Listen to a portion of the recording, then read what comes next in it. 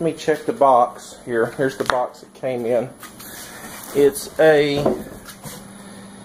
rated at 4,000 peak watts, 3,300 running watts. So it came packed very nice. I can't say a problem there. It was no damage, whatever. It came with a few tools to use and stuff like that. But I'm fixing to start it up here for the first time. But what I did was I put the oil in it per the manufacturer's recommendations.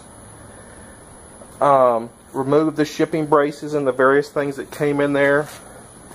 This generator really had some good reviews, and one of the things I read about it was it said a lot of people after 5 or 10 hours of use started having problems, and they found out it was the spark plug. So what I did was I went down and got a new spark plug for it. As you can see, it's right in there.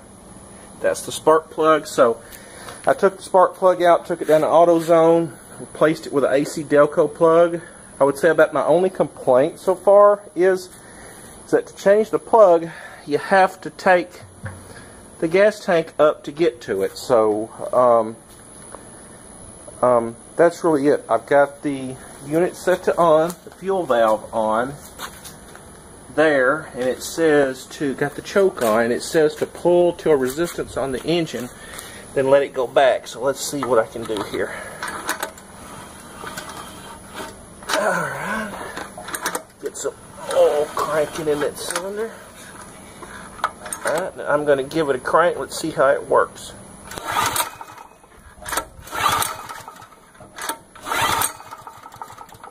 Up there.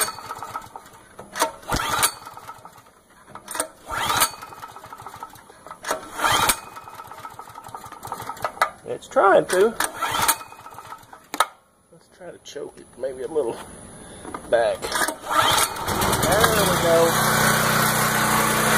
It's choked a little too much, so I put the choke on half choke.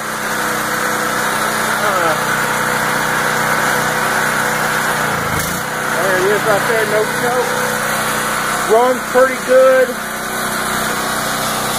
So far I can't see anything. I'm surprised at really how quiet it is so far for an external generator. So I'm going to let it run here for a little while, put a load on it, and see how it does and check back in. Alright, check y'all later. Bye.